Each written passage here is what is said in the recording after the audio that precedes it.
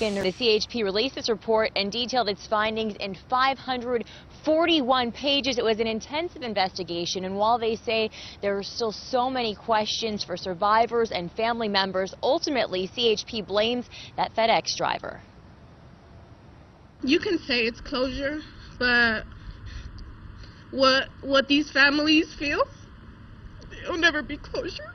The sister of Ishmael Jimenez, one of 5 SoCal high school students killed in last April's devastating crash, reacted to the outcome of CHP's year-long investigation. We haven't gotten all the answers that I wanted. Answers to questions like why the FedEx driver slammed into the school bus headed toward Humboldt State University. Driver fatigue could have been a factor, but we were unable to prove that. CHP investigators reconstructed the accident, analyzed the signage, road conditions, and accident history along that stretch of I-5 near Orland, determined to be below average. They found the FedEx driver made no movement to avoid what was to come. The underlying cause of the crash was driver Timothy Evans, the driver of the Volvo FedEx truck, allowing his vehicle to travel across the median in an unsafe turning movement.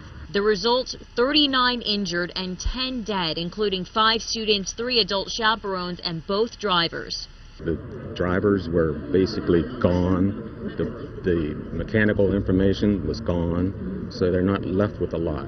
Some survivors are suing FedEx for negligence, as well as the bus company for not having proper emergency procedures in place. These kids went through unbelievable horror, and it's something that's going to be with them probably the rest of their lives. I heard the brakes, I heard the screeching, and I heard the sound of the impact, and it was really just devastating. Elijah, now a freshman at Humboldt State, is a survivor. He thinks about how easily he could have lost his life, like his friend who was sitting right next to him at the time of impact. And I remember his face every single day, and every single day he's not here, and I am.